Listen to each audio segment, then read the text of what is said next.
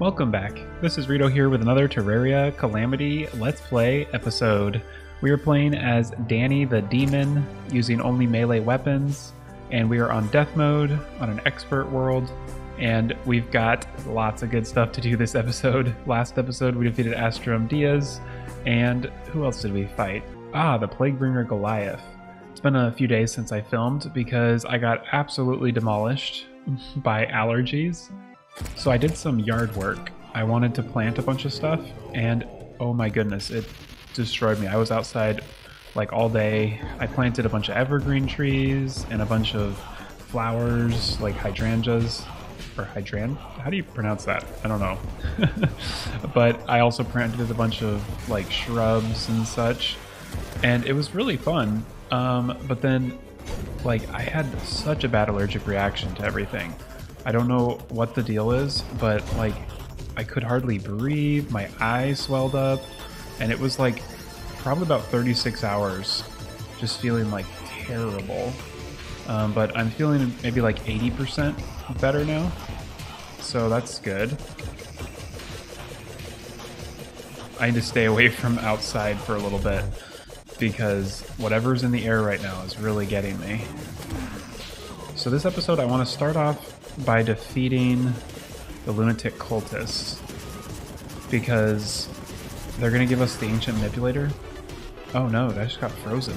That was scary. I need something that can home.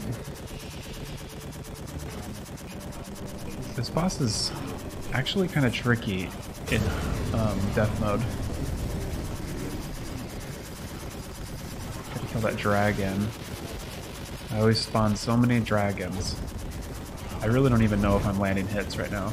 I'm a little loopy still, to be honest. Getting really bad allergies. I don't know if any of you guys get it where it affects your brain and it's like you can't think straight and everything's kind of foggy. For some reason when I have really bad allergies like that, it makes my brain kind of all scrambled. Well, we're at 49%. I'm missing like most of the hits here. Oh well. He's missing his hits too, so we're fine. Uh-oh, we're in space. Oh, I did a bunch of stuff in between episodes. I need to talk about that. I forgot. I had farmed a bunch of stuff because I missed a few things. Like, ooh, we might get some adrenaline. Oh my goodness. I missed the Leviathan drop because Leviathan drops a sword and I wanted to pick that up. I also missed the Influx Waver and the Crimson Key. So I went ahead and got those, and now we can do all the cool stuff with them. I don't know how I'm dodging that stuff so well. Like when it all splits into like vertical and horizontal projectiles, I'm not really trying to dodge it, it just kind of worked. But yeah, so I got those items. They're all pretty simple to get. It's just not that exciting since we've already done all of those events. So I just went through and quickly farmed them up. And the Influx Waver I think has an upgrade. Well, it actually has two technically, since you can upgrade to the Zenith. But we can also upgrade the Influx Waver to like a Trident, which is surprising. So I'm very excited to try that.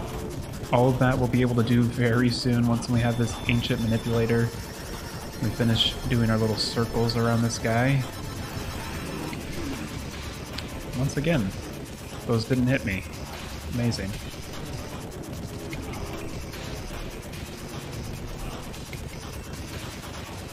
This weapon has got to be one of my favorite weapons at this point in the game.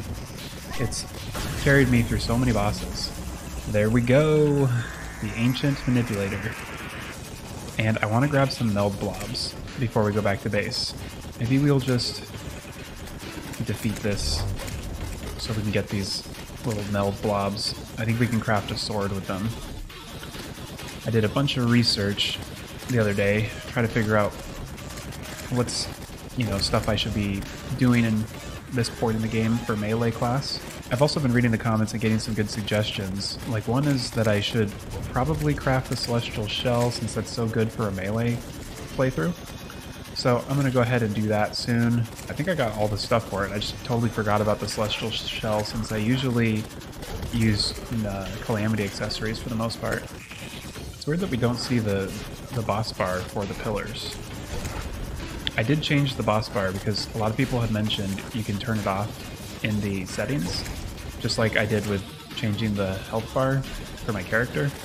It's very cool that you can switch between health bars so easily in the interface. Uh-oh, better use a heal. Oh my goodness. Survive, Rito, survive. Oh my gosh, 3 health. I had 3 health. Oh, that was so close. So I've got my Grand Gelatin right here. That's one thing that I want to upgrade into the Absorber later. And they've got the Crimson Key. Oh, I totally forgot. I farmed Leviathan, and on like the second boss bag, I got the community, and it dropped as a warding immediately, which is quite exciting. Here's the Influx Waver. This is one of my favorite vanilla swords. Whoa! This is really cool. I think it's just true melee though. And then we can place our Ancient Manipulator into our crafting section. I don't know if I should switch the community on yet, because I know it gets better as you go in the game. It seems pretty decent right now. I love that they've added it where it explains what it does, because I think a few updates back when it used to have a different sprite, it didn't really say what it did and you had to look it up online. So the first thing I want to craft is this Tenebrous Tides, and then we need to craft Astral... Whoa, we got a lot of Astral bars. But yeah, we've got an Astral Pike, so let's craft that, and then an Astral Blade. Do that one. Might as well craft some Astral Hammocks too. Oh, and we can craft Astral Armor. I don't know if it's going to be better than Beetle Armor, which is something else we have access to right now. We've got our Hydrothermic Armor, so let's compare. 127 and our damage is 223. So our defense went down by 4. Our damage went up by like 10. It's actually pretty good. Whenever you crit an enemy, the Fallen, Hallowed, and Astral Stars rain down. Ooh, now we can craft the true Biome Blade. Oh yes, it's just the upgrade to the Biome Blade, Core of Calamity with Astral and Life Alloy. Excellent. So here's the weapon I was thinking of, the Entropic Claymore. So that's another one. We are already, what is this? 1, 2, 3, 4, 5, 6 weapons we've gotten, plus a new armor set. I think the next one that I need to craft is the Majestic Guard. And it's just the upgrade to an Adamantite or Titanium sword. So I think we've got enough titanium. Let's just craft that, and we can craft the Majestic Guard. We can craft it into the Grand Guardian. So this requires Life Alloy and Solar Fragments. And I don't know if I've mentioned this before, but you can switch between all recipes and the available recipes. So sometimes if I can't find what I'm looking for, I'll switch to All Known, and then I'll type it in. Ooh, Deific Amulet. I didn't realize, oh, it requires Astral and Sea Prisms. That's like one of the only things that I think uses Sea Prisms. And then we've got the Absorber. Looks like we have, oh, we've got the Claw Carapace and the Giant Shell version. Everything else is the same. It's the combination of the Grand Gelatin, Fungal, Giant Shell, Giant Tortoise Shell, Rover, and then the stuff from the Abyss and the Sunken Sea. Oh, and we can craft the Celestial Stone, craft the Celestial Shell as well. Whoa, this is a Wolfram Acrobatics pack. It changes the way hooks work. Oh, that's so cool. It's like in Super Metroid, where you swing on your rope, or in Donkey Kong or whatever. I mean, I guess there's a lot of games that use hooks like this. That is seriously amazing. I don't know when they added this. Is this recent, or has this been here for a while? Oh my gosh, this is so fun. And it doesn't change the fact that my hook should like teleport me. This is super fun. I need to get this early in my next playthrough just so I can swing on platforms like this and fight bosses. That'd be a fun way to fight bosses. Okay, I'm getting so sidetracked. 4,500, 6,000. If you land these hits, it like explodes. It's like the Influx Waver. Oh my gosh, so cool. Whoa, true melee is like 8,000. This one's also quite good. And we've got the Astral Blade with a cool effect. And Grand Guardian. Striking enemies causes a large explosion. Striking enemies that are under half life will cause them to release rainbow bolts. It says it lowers enemy defense by 1 with every strike, and if the defense drops to 0 or below, your attacks will heal you. There's a lot of cool healing effects on this, and look at that sprite. Okay, so let's try this Claymore. Oh, I see homing. Yes, amazing. I might use this on the Moon Lord. Yeah, this is great. Homing is amazing. Ooh, the Biome Blade. You can actually do normal attacks with it. Oh, we should attune it to whatever biome this is. Whoa, that was cool. Whoa, is this like hollowed attunement? Oh my gosh, this is so cool. This is seriously amazing. This would be like the perfect AFK weapon for you throw like a Zerg on and just hold your attack down and walk away. Whoa, and it shoots the sword at the end. That was so cool. Let's see if I can get that sword to shoot again. Yeah, wow. It's like a flail at the end. That is seriously amazing. I love it. Okay, well, let's just run through here. Oh, this is so cool. Like, I could throw Battle Potion or Zerg on and be totally fine in here. Wow. I love it. Oh my gosh. This is so cool. This is the ice one? Okay, I gotta check this out with a dummy. That is really quite powerful. The only problem is if you're in this range, it doesn't do much damage. You gotta be like pretty far away where the whips can hit it. Very interesting. Oh, and a lot of people have mentioned that before I fight the Moon Lord, I need to fight the that boss that I had mentioned a while back. It's like a special boss from the Catalyst mod. I really want to make sure I fight it. So I'm definitely going to keep that in mind. I don't know if I'm going to get to it this episode, but in this episode I want to defeat the Ravager, Duke Fishron, and maybe the Empress of Lite. I am absolutely loving this weapon. It's so satisfying. Don't have to aim, don't have to do anything, just run around and kill everything. It's almost like a summoner weapon, just with like how passive it is.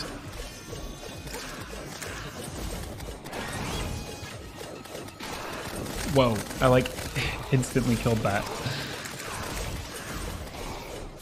Okay, I should really try some of my other weapons though. I've been too enamored by the Biome Blade. Whoa. We got a Titan arm. That's cool. Just a really fast sword. Oh, I forgot I still have a Zerg potion on. I was wondering why this pillar was absolutely crazy compared to the other ones. Well, we'll go through this really fast.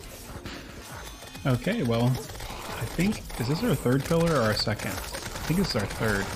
So we need to be careful so we don't fight like the solar pillars, the last one. I don't want to break that pillar. So I went to the steampunk NPC so I can change this desert biome into some astral whatever, astral desert. And I'm gonna clear all this off. And oh, I don't think those look like corruption trees. Okay, I gotta do a little bit better on this. Okay, we've got it all switched. It's the Hadarian wings. That's what I'm looking for right now. Ooh, there's the enemy, the Hadarian. They will drop the wings. They used to drop like a item that you would craft into wings, but I just looked up on the wiki and I think they just drop the wings now. And I think they're some of the better wings in hard mode. And you can only get them if you have a desert. And I have spent way too long farming this item. It's probably one of the items that has taken me the longest to farm in all of Calamity, other than maybe like the elemental in a bottle, like the special one. I think that one I've spent like an hour farming with like Zerg or something. Oh, and if you notice, there's a ton of honey everywhere. I should probably take care of that because I wanted to prepare my world for post-Moon Lord content, and one of the things that I dislike the most is having sky islands in my way during boss fights. Well, at least this is a good way to level up our melee proficiency.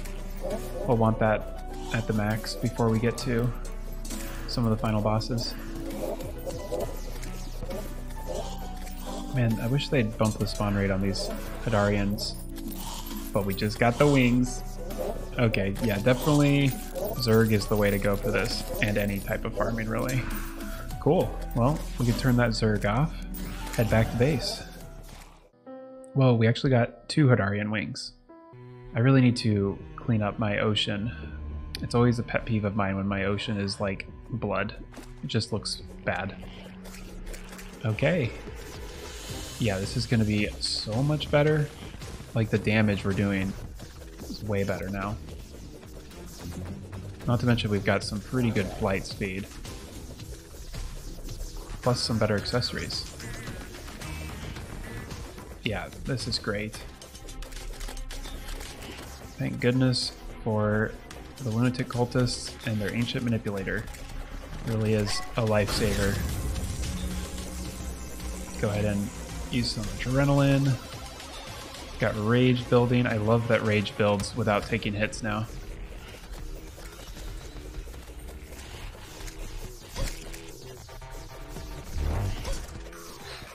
Okay, let's use rage.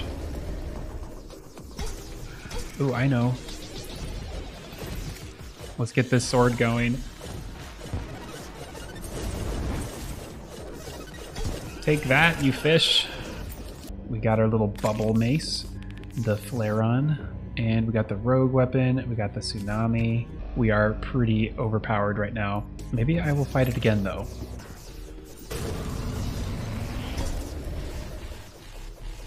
Doing some damage. Okay, let's get this sword swinging. Take that. This is so good. This is like my favorite way to defeat the boss at the end. Just dash around like crazy and let that sword do passive damage to it. Oh, we got the Fishron wings. Menacing. Okay, we gotta compare wings now. The only thing better about Hadarian is that you can go really fast horizontally. I like that Fishron wings have so much flight time. Like, we can fly all the way to the top of our map. That's pretty awesome. Well, I feel a little bit silly now farming that Hadarian stuff for so long. And I know I don't need to, but let's go ahead and just fight the boss once more just so we can get another chance at that drop. So I really want to see that sword. We could also just buy boss bags, but I'd rather just fight them, save some platinum. This is so easy. I love it.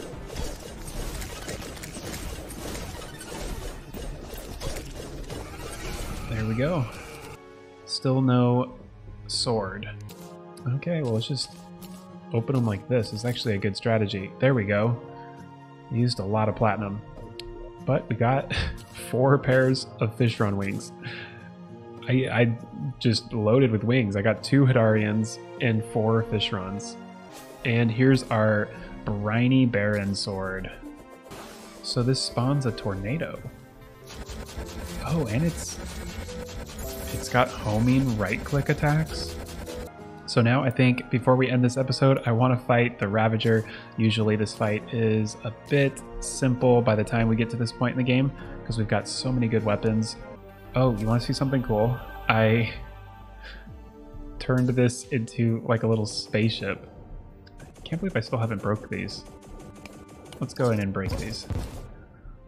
But yeah, now this is much smaller and we can run around it a lot easier. I noticed, I don't know if it's like vein miner or something, but it's not every time, but when I'm like breaking walls, sometimes it will just like, it'll be like vein mining, but for walls. I think there must be like a setting that's changed because I've never had that happen before. Okay, let's fight. fight this Ravager. I remember, I think it was in the Silas series, that this was slightly more difficult than previously. But I'm not 100% on that. It might have just been my loadout. I feel like this loadout is not going to have any trouble. As long as we don't get hit by those walls, we are good. Ah, we got our adrenaline taken back to 0.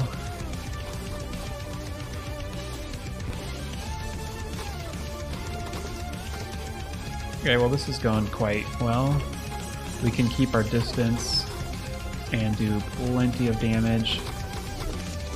I find with this boss, one of the things that you want to do is when you do fly, you want to fly straight up. Like flying diagonal can be a little bit risky on this boss. There we go. Because those things appear and then fall like those walls. Oh, this is the part that's tricky, where he goes like all crazy on you.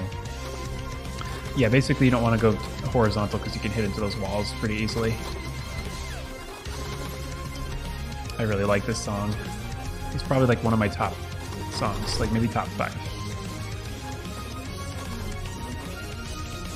We almost got rage. There we go. I bet this guy's gonna drop a sword. I seem to remember he dropped a pretty cool sword that I've seen in some of my playthroughs. Oh, but of course we get the magic one. Oh, we got the fleshy geode. All those resources. Oh, and a Ravager relic. Doesn't really look like the Ravager. So we got Infernal Blood. Permanently increases the duration of rage by 1 second. Amazing. And the Blood Pact. This is quite good. It doubles our max health. And it allows you to be critically hit. Well, I think that's a great place to end this episode. We've got so much good stuff. This is probably the episode with the most upgrades of this series so far. We've got new armor, new wings, like 3 new accessories, not counting the deific amulet, so 4 technically. And we've got like 6, 7, 8, I don't know, maybe even more than 8 weapons. We are ready to go to fight the final bosses before the Moon Lord. And then we've got the Catalyst mod boss, which is like a mega boss for hard mode. So I'm excited to see how that fight goes. Lots of good stuff coming up. We're going to definitely jump into all that next episode, so definitely stay tuned. If you're enjoying this series, be sure to like and subscribe. I also have lots of other Terraria series with lore and everything, so check those out. They're mainly Calamity, but there's a few other mods in there as well. If you're enjoying this series, you'll probably enjoy those too. Thanks again for watching, and I'll see you next time.